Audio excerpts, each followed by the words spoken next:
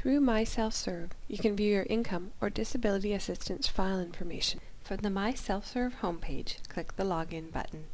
Log in using your basic BCE ID, username, and password. Once you have successfully logged in, you'll be directed to the My Messages page. Under the main menu, on the left-hand side of the screen, click on My Information. The system will display the My Information screen.